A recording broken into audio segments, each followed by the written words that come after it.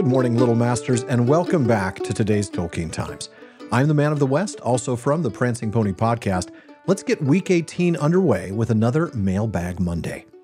Joshua W., a member of the Today's Tolkien Times Patreon, asked in our private Patreon Discord channel, "New to the Legendarium, I've read The Hobbit and The Lord of the Rings and just finishing up the Silmarillion. I would like to know if there is anything about what happened to the other rings. I know the 9 men became ring wraiths, but what about the dwarf ones? And why was Tolkien so keen on rings of power rather than something else?" So, we want to know, first off, why did Tolkien make these powerful artifacts rings specifically? Why not the necklaces of power? And then we want to dive into the fate of the Dwarven Rings, and maybe why we don't have any short, angry ring wraiths wielding axes and inexplicably speaking in a Scottish accent. Well, the answer to that first question, why rings specifically, might be less exciting than you'd expect. Now, I'd love to find some gem of a quote that says it's about the symbolism inherent in a ring, the infinite circle that symbolizes... Or how about something that ties it to Wagner's ring cycle? No, it's none of those. The answer, it turns out, is a lot simpler than that. And it starts in a hole in the ground, wherein there lived a hobbit. That's right, the answer goes back to Tolkien's book, The Hobbit, written long before The Lord of the Rings. In the original 1937 version, Bilbo finds Gollum's ring. It is not the One Ring in 1937. And this ring confers invisibility upon him. Now, this alone isn't an unusual thing. Let's be honest, magic rings have been part of myth and fairy stories for a very long time, several of which made their wearers invisible. The 12th century Arthurian romance, The Knight of the Lion, along with one of the tales in the Welsh Mabinogion. I hope I got that right. And rings of invisibility even go back to classical antiquity with the Ring of Gyges.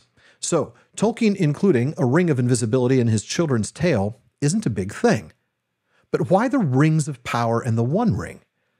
Well, simply put, Tolkien needed a way to connect The Hobbit to the wider world of the mythology that he'd been building in order to write the sequel that Allen and Unwin wanted. In letter number 257, written in 1964 to Christopher Bretherton, we read quite a bit about this. First, Tolkien talks about his First Age mythology and how it was related to his developing Elvish languages. He says, "The germ of my attempt to write legends of my own to fit my private languages was the tragic tale of the hapless Kullervo in the Finnish Kalevala. It remains a major matter in the legends of the First Age, which I hope to publish as the Silmarillion, though as the Children of Húrin it is entirely changed, except in the tragic ending. The second point was the writing out of my head of the Fall of Gondolin, the story of Idril and Eärendil, during sick leave from the army in 1917, and by the original version of the Tale of Luthien, Tinuviel, and Beren later in the same year." Okay, Tolkien, but where are the rings? Hold on. Later he says, "By the time The Hobbit appeared, 1937, this matter of the elder days was in coherent form. The Hobbit was not intended to have anything to do with it. I had the habit, while my children were still young, of inventing and telling orally, sometimes of writing down, children's stories for their private amusement, according to the notions I then had, and many still have, of what these should be like in style and attitude. None of these have been published. The Hobbit was intended to be one of them. It had no necessary connection with the mythology, but naturally became attracted towards this dominant construction in my mind, causing the tale to become larger and more heroic as it proceeded. Even so, it could really stand quite apart, except for the references to the Fall of Gondolin, the branches of the Elfkin, and the quarrel of King Thingol, Lúthien's father, with the dwarves." Well, now we're getting somewhere. Tolkien later explains in that same letter, after the success of The Hobbit, he offered Allen and Unwin The Legends of the Elder Days, but was turned down. They wanted a sequel. We talked about that last season. Now, right after that, Tolkien explains, and here's your answer as to why rings. "The magic ring was the one obvious thing in The Hobbit that could be connected with my mythology. To be the burden of a large story, it had to be of supreme importance. I then linked it with the originally quite casual reference to the Necromancer, whose function was hardly more than to provide a reason for Gandalf going away and leaving Bilbo and the dwarves to fend for themselves, which was necessary for the tale." In other words, the reason why Tolkien chose rings to be these artifacts of great power is because he'd already written about a ring and had to find a way to connect the stories. Now, it's a bit of a prosaic answer, but it's the only one you're going to get. And of course, after realizing that he had to make Gollum's ring that Bilbo found into a powerful and evil artifact, Tolkien then retconned Chapter 5 of The Hobbit significantly for the second edition, and that's the version you read today. But what happened to the 7 dwarf rings, Joshua asks. Gandalf explains a bit about the other rings to Frodo in The Shadow of the Past, saying that 7 the dwarf kings possessed, but 3 he has recovered, and the others the dragons have consumed. Well, from this, we can draw the conclusion that they were given to the kings of the 7 houses of the dwarves. 7 dwarves, 7 kings, each the king of their own house. Now, in Of the Rings of Power in the Third Age, which is in the Silmarillion, we read that after the war in Eregion, Sauron gathered into his hands all the remaining rings of power, that is, not the 3, and he dealt them out to the other peoples of Middle-earth, hoping thus to bring under his sway all those that desired secret power beyond the measure of their kind. 7 rings he gave to the dwarves, but to men he gave 9, for men proved in this matter, as in others, the readiest to his will. Now, that thing about the 7 rings being given to the dwarves doesn't square with what Durin's line believes themselves. In Appendix A on Durin's Folk, we read that, of Thror's ring, something may be said here. It was believed by the dwarves of Durin's Folk to be the first of the 7 that was forged, and they say that it was given to the king of Khazad-dûm, Durin III, by the elven smiths themselves, and not by Sauron, though doubtless his evil power was on it, since he had aided in the forging of all the 7. So which is it? Did Sauron take all 7 and give them to the dwarves?